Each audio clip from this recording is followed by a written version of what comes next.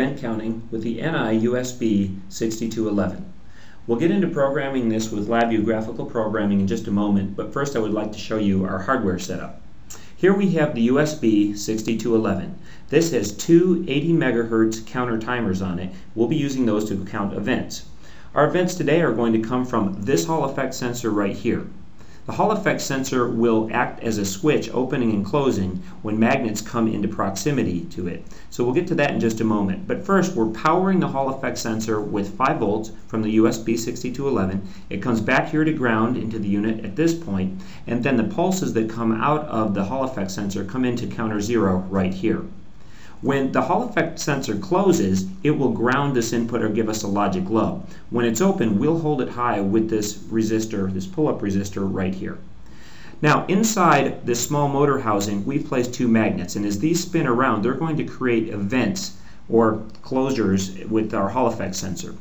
We wanted to be able to generate higher speed events, so we put them inside a motor housing that we can spin at a pretty reasonable rate. We're going to control the speed of this motor with this power transistor here that modulates the power of these batteries to the motor itself. And then finally, the analog output from the 6211 will control that power transistor and allow us to directly control the motor speed. So that's our hardware setup. Let's get into programming this with LabVIEW. The first thing that we would like to do is put a slider down, and we're going to use this to control the speed of our motor. So we've experimented around and we've realized that the range for output that's best for this motor right here is 6 volts output on the analog output, or 0.6 volts, to 0.75 volts. The next thing that we want to do is put a gauge down, and we're going to use this when we're acquiring our count values to see what those values are. So we'll put this up about 50 events per second. Let's now go back into our diagram. The first thing that we're going to do is bring down a DAC assistant, and we're going to use this to set up our analog output to control the speed of the motor. So here we're going to generate signals, analog output, we'll choose voltage, analog output channel 0, which is this channel right here in our setup, and now we'll just set up some of the things that we need to in here. Basically, we need to tell it to generate 1 sample on demand, and that means this is a software timed output, and it'll update a new value every time the loop cycles 1 time. Okay, so the next thing we need to do is wire up our slider into the DAC assistant. At this point, we're ready to go and read our events, so we'll need another DAC assistant to do this. We'll place a DAC assistant down on the diagram. We're going to choose acquire signals this time, and here we would like to acquire counter input. Now we want to count frequencies, or measure frequency, and that'll come into counter 0.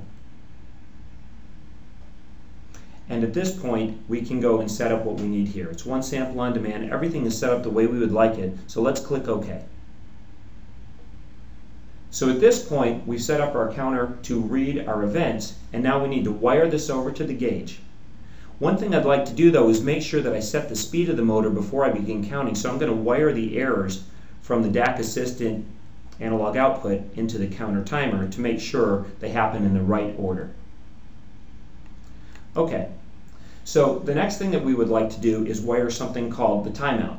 When we're counting frequencies, you could have a very long event, so it needs to know how long you want to wait before you've decided that it's not actually going to generate an event, like maybe it is stalled. So we'll just give it a value. We'll wait a maximum of 10 seconds, and if we don't get anything, then we'll assume that it's not spinning.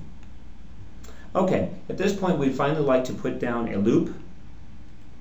So we'll surround our whole thing with a loop. And then what we're going to do is create on the front panel a control that will allow us to shut our program off.